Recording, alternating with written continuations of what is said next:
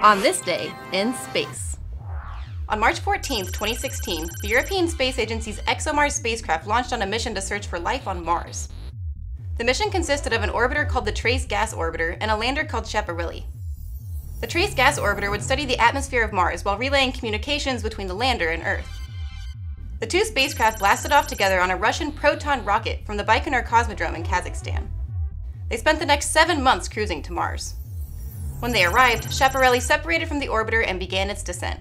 But something went wrong when it came in for a controlled landing. Mission Control lost contact with the lander and later found out that it had crashed due to a computer glitch. Despite this setback, the ExoMars mission will live on. The orbiter is still working just fine, and an ExoMars rover is scheduled to join the Trace Gas Orbiter on Mars in 2020. And that's what happened on this day in space.